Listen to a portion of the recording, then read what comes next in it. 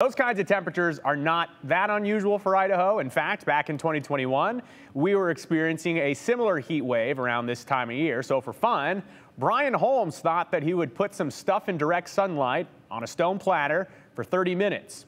Things made of wax, things made of chocolate, things made of ice, just to see which would melt first. It's this classic 208 redial.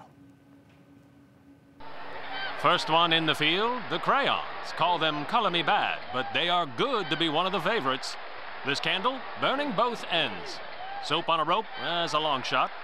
So are Chappewa and One Night in Vegas. A lot of people picking I Can't Believe It's Not Butter odds. Butter close competitor, Seabiscuit. It's cookie dough. Then there's the hard-shelled candies, Race the Rainbow and Slim Not So Shady. They don't crack under pressure. However, the gummies, Seattle Slurry, will go out on short odds. Hershey goes now into position.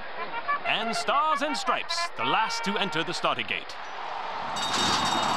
And they're off. I Can't Believe It's Not Butter odds leaps to the lead. Don't look now, but here comes Hershey Goes. However, she looks like she's not going to keep up with that pace.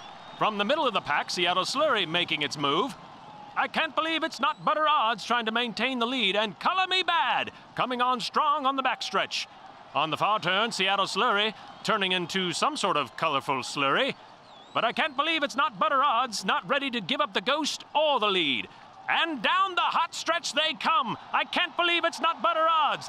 Seattle Slurry, Color Me Bad on the outside, and it's Seattle Slurry going fluid first. Followed by I Can't Believe It's Not Butter odds, and Color Me Bad oozing into third. Stars and Stripes, just out of the money on this one. Hershey Goes, couldn't keep up and kept its shape. Seabiscuit made an effort, but One Night in Vegas and Chappewa not even close to contenders despite the 125-degree stone surface. Race the Rainbow, Slim Not So Shady, not such a good showing. And burning both ends, soap on a rope, like they were left at the starting gate. And that's the call from Fairview Field. Until next time. I think we should probably run it back with some new objects. Text us what you think. And as Rick said, it could be 106 or 107 on Sunday. Maybe you'll do this in your own backyard. Let us know. So what can you do to beat the heat here in Boise? Well, I sat down with the Boise mayor, as you saw earlier in the program. We talked about it being 108 possibly on Sunday. I asked her, what are you going to do? Here's what she had to say. The 108 days are the days I wish I had a basement. Safely spend time at the river, right? Whether it be where you can hang, and we see this, right, on hot days. I love going down to the river because you just see hundreds and hundreds of Boiseans enjoying the trees, the beaches, the cool, clean water that we've got running through our city.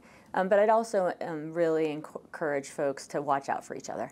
Because it'll be hot this weekend. Check on your neighbors, see if anybody needs anything, make sure you drink a lot of water. And we have services and organizations in place ready to help if people need help.